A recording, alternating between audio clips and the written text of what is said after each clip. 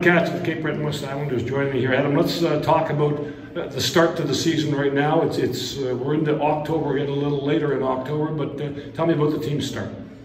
The team, we're getting going, right? But some little shaky in some areas. The defense got to move the puck. The forwards got to skate in a bit more, generate a bit more offense, and I think we'll pick it up. Adam, last year you played in the minor midget league with the Highlanders. Didn't make the West. Tell me a little bit about the disappointment and being sent down, and of course you were busy with the Highlanders. Now, coming up in the first year midget last year, coming off of Bantam A, I wasn't really prepared for playing major midget quite yet, so I think playing the Highlanders really prepared me with all the extra shots I got for this year. Sure, I was disappointed at the start, but in the end, everything worked out. 5 games, 50+ shots. Tell me about the player that you felt you developed into over the course of the season. Over the season, I really got into doing warm-ups before the game there. A lot calmer in the net. Making better plays, started playing the puck. I think I became more of a team player and a bit less self-centered.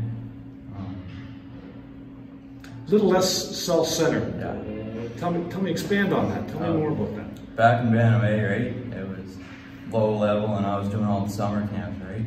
So I was hoping to play Bantam double that year. And when I got cut from that, I was really down, but I still thought I was the best. And then during the season, I was just carrying the team by myself, so I wasn't really much of a team player at the time. But then once you move into midget there and all the higher shots come on, you got to learn to work with the team, work with the boys. You've learned how to become a team player and the importance of that. Can you speak to that? Well, everything's about the team now.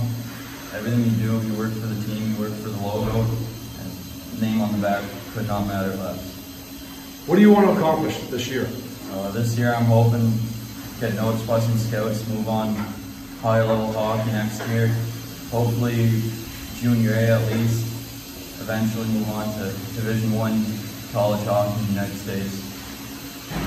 Yeah, he had an excellent camp with us. Played last year minor midget with the Cabot Highlanders.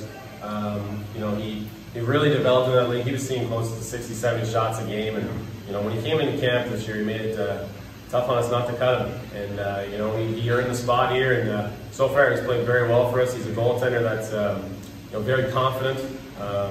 Tremendous work ethic, and that's what you know, I like to see in a goaltender. He tells me he has become a team player, and at one point he was very selfish in his career. Can you speak to that in any way? Maybe he took it a little too upon himself, or maybe he kind of blamed his teammates. Maybe once, maybe in the last couple of years or something. I haven't heard too much about that, but maybe he's taken some onus on himself for you know, just trying to be better and trying to be a better teammate. So I certainly like what I see from him. All right, now of course he's hoping to accomplish a lot this year. What do you see as goals for him? Yeah, I think he could, you know, certainly get some looks in maybe you know, in junior somewhere. He's came such a long way. You know, he never played AAA coming up really, and then he's just kind of one of those late bloomers that you see so much of nowadays.